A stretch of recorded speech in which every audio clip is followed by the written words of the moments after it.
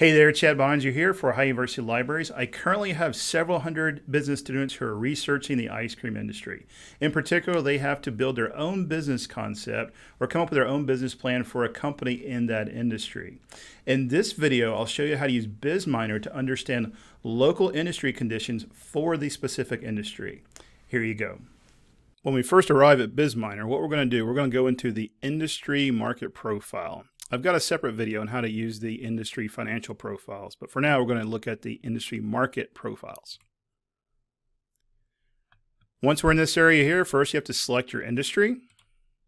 And to do so, you can do a keyword search. For my search, I'm going to search for ice cream. And you can do a search there and hit the hourglass or just hit enter.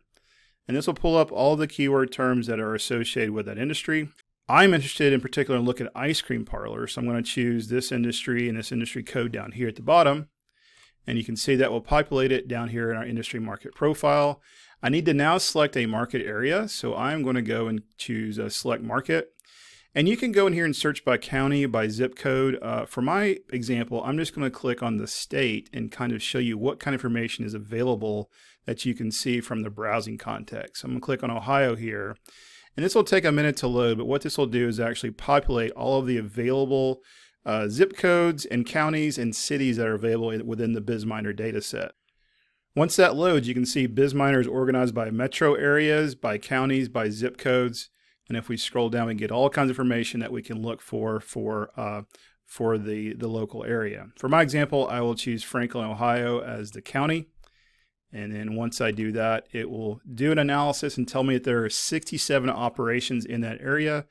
And I just simply have to click Access Now and then Access Now one more time to retrieve the data for Franklin County. Now, you'll notice up in the top right-hand corner, it's taking a little bit to load. It's going to actually load that live, so it may take a couple minutes to actually load the data for you. Once these buttons are filled in, you'll then be able to access the information on the left-hand side of the page. Once the data says it's loaded, we can then go over here on the left-hand side and look at information. I particularly like to start looking at the competitor section. The competitors tab has a nice map of the region, as well as on the left-hand side, you can see the names of some of the companies that are in the industry. So if we look at one, it will give you the sales bracket and classification, the website for the company, as well as more information about the company. It doesn't give specific sales information, but it gives you a good idea about who some of the key competitors are.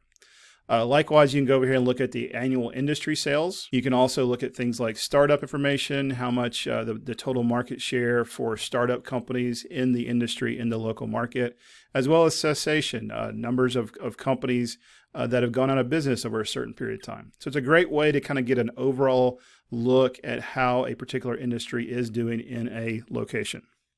Hopefully this video helped you understand how to use Bizminer to understand local industry conditions. Should you need more help, check out my business guides. Take care.